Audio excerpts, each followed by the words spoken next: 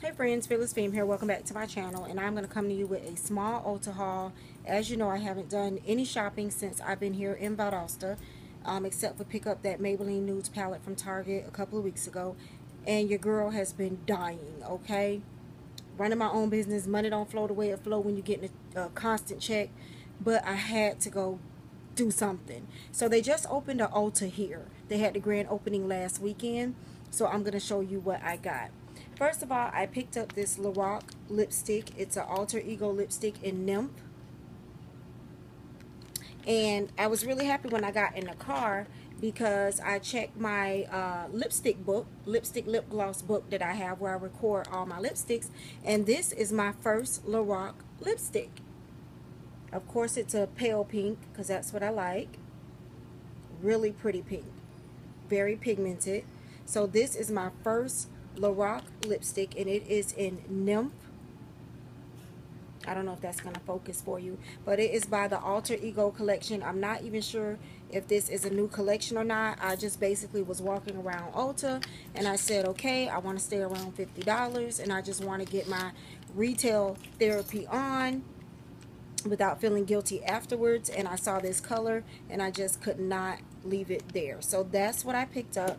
The second thing I picked up, if you guys have heard of it, comment below because I have never heard of this. This is an Urban Decay Bondage Makeup Adhesive. It is for glitters. So you guys know I like to wear my glitters and stuff like that. And I don't remember how much this was because the receipt's in my purse. I think this was like 12 or something. The lipstick was 20 something, of course. Lorac. And this is Urban Decay Bondage. And it looks like this. And it's supposed to keep your glitter, and I will definitely do a review this week. It's supposed to be, put a little bit on it. It's not supposed to get sticky or gummy or gooey according to the box, which is what made me want to try it. Lay on the glitter crystals. Our lightweight water-based formula holds it in place, never feels sticky or gummy, and stays put until you take it off using only water. If you've tried it, if you have it, let me know.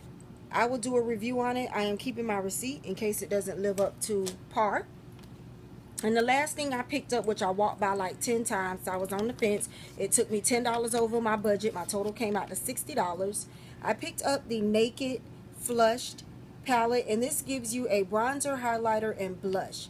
This is in strip flushed because there are about four, I want to say 4 of these, and I had to do an eeny meeny miny mo because they were all gorgeous, but I picked the one with the most glitter. This one in this color right here, which I guess is the highlighter, had the most glitter, and this is in strip, and it's the bronzer, highlighter, and blush. Like I said, there are like 4 or 5 of these. You can go on Ulta's website or Urban Decay's website, and this is Naked Flush, and I don't own this. And this was I think like $30. Yeah, this was 30, and I think the other 2 were like 15, which took me to $60. So, and I wanted to spend 50, but I'm okay. I'm gonna try this out probably tomorrow. So follow me on Instagram because my face of the day will be with all 3 of these. So I'm gonna keep the box in case I want to take it back.